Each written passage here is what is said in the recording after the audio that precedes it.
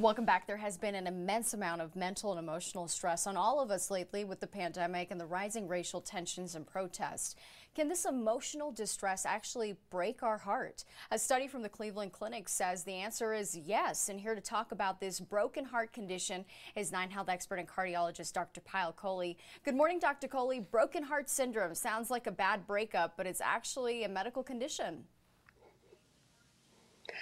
Good morning, Natasha. Yeah, so broken heart syndrome is also known as stress cardiomyopathy, or also called Takotsubo's cardiomyopathy. And essentially what it is a sudden, unexpected weakening of the heart muscle caused by emotional, physical, or psychological stress. And in fact, it can occur after breakups, but the most common time we see it is usually after the death of a loved one or after a natural disaster. And what is happening inside is that your brain is actually releasing a sudden surge of stress hormones, and those stress hormones are actually paralyzing the bottom half of the heart. So people can get really sick with this. They often end up in the intensive care unit. Some have permanent damage to the heart muscle. Some even end up passing away.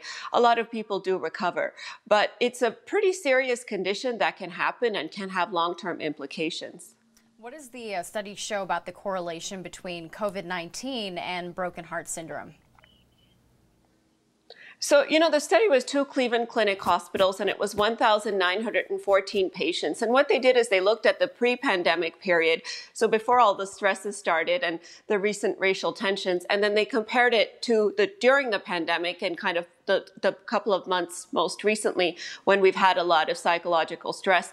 And what they found is that the incidence of broken heart syndrome, or Takotsubo's cardiomyopathy, was 1.5 to 1.8%. So pretty standard for what we see in the general population before the pandemic, but it increased 4.6-fold during the pandemic period and actually increased to 7.8%. They also looked at hospital stay. So how long were these people staying in the hospital when they were sick? And before the pandemic, it was an average of 3 to 4 days.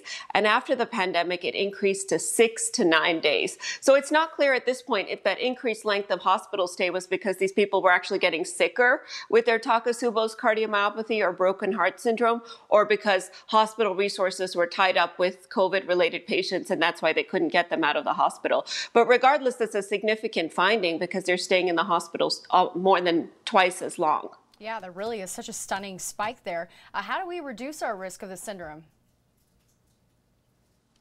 So there's some risk factors that are modifiable, and the biggest thing that triggers this syndrome is stress. So one of the reasons that I wanted to talk about this today is because we really need to be mindful of the stress, the physical, the psychological, the financial, and the social stresses that we're all going through, because that is something within our control, and it is something that can really wreak havoc in this way. Now, there are other risk factors for this syndrome, such as being a woman, especially being a postmenopausal woman, is actually the highest risk, and certain races like being Asian or being white that actually also confer risk, but these are less modifiable. But being aware of those stresses and keeping them under check is one of the best ways to prevent broken heart syndrome. Being aware and taking care of yourself. Dr. Kohli, thank you so much.